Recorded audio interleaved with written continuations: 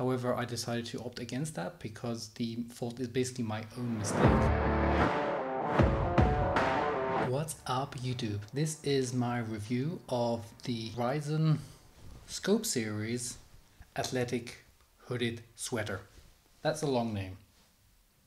Ryzon, just gonna keep it simple. Ryzon Hooded Sweater.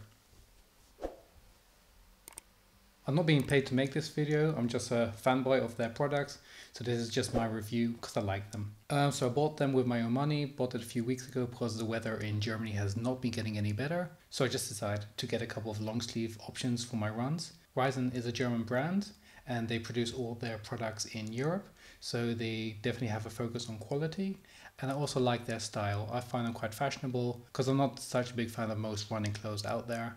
I think Ryzon is doing a good job in making it at least look a little bit fashionable when running. They actually focused on triathletes or triathlon clothing. Because I'm just a runner, I'm really just obsessed with their running stuff, and that's all I actually care about. Let me know in the comments down below if there are any triathletes watching my videos.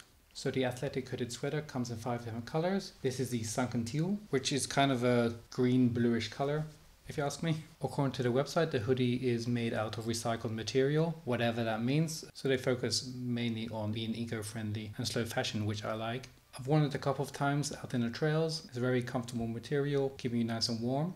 You can wear a t-shirt underneath in case you need the extra layer, or even an extra outer layer if you feel that you need more protection from the elements. I'm usually quite happy with their product and it's not much different with this one, but I do have one point of criticism, and I've emailed the support desk and they came back with quite a good reply, so I'm positively surprised about that. They did offer to send me a replacement. However, I decided to opt against that because the fault is basically my own mistake, but it still offered me a discount on a future purchase, so good for them for keeping a returning customer happy. The sizing is pretty good. I decided to get a small this time. I'm 1m70 and I'm about 70 kilos. I'm not really athletically built, I'm just a small guy. So small fits perfect. Medium would have been too big and extra small would have been too small. The sleeves are nice and long and they have an extra hole for the thumb. And even then it's nicely placed over the hand to keep my hands nice and warm. The hoodie is quite tight. So if you were to place this over your head, you basically really just have your face, but it's nice and stretchy material, so it's not annoying at all. This material is very soft and it's really comfortable. You can also just wear it indoors, or if you're just doing some light stretching inside, maybe even some yoga. It's actually really great. It's extremely soft and extremely comfortable. You can see they've really put quite some effort into making it durable. The stitching is really good. Now to my criticism. So I went out for a run with a trail backpack, and after the first run I can already see that my back is starting to pill a little bit. So I'll show you some b-roll, but you can see that the back is pilling a little bit. So it's kind of like, you can see that the material is just not used to the extra rubbing of the running backpack for so long, which is kind of a shame, because if they're focused on running, they would at least they should have tested something like this, because it's not uncommon that people wear running backpack nowadays.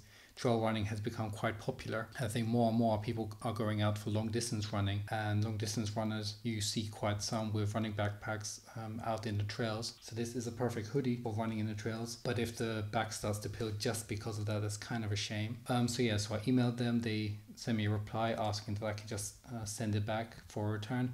I decided to opt against that because I don't feel it's fair against them, because I made that mistake of running with a backpack and I don't want to contribute to the extra postage. Sending products there, they'll send me a new one. This shirt will basically be shredded, which I think is a shame. So I decided against that. I told them thank you, but no.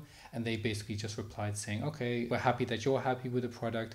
And they gave me I don't want to say 10% discount on the next purchase. Isn't much, but it's something to show that they care. What's also nice about this hoodie is that it's not even too warm, so you can even wear it as an extra layer against UV light. All in all, I'm really happy with it, and I can recommend Ryzon product to anyone. They're a small German brand, so they're not really famous around the world, so I'm guessing quite some of you will never even hear of them ever again, but I'd like to at least shout out to them because I really like their products. Let me know in the comments down below if this was helpful or if you're interested in trying out their products. Thank you again for watching, and see you guys next time. Bye.